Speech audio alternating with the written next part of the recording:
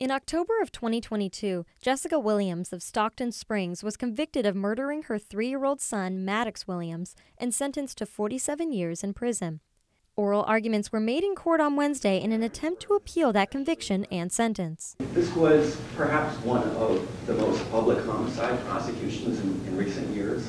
Rory McNamara is representing Williams. He argues there was no evidence Williams was with the child during the time the injuries were sustained. And that there's simply insufficient evidence of causation here. According to court records, the medical examiner previously testified that Maddox's injuries reflected a pattern of abuse. The relationship between your client and the child, she was verbally abusive to him, rejecting him as resembling her former husband. Assistant District Attorney Don Maycomber argued there should be no question of the jury's conviction. He describes speculation and conjecture, but the jury picks up as his rational inferences. According to the court, a deliberation process could take up to several months.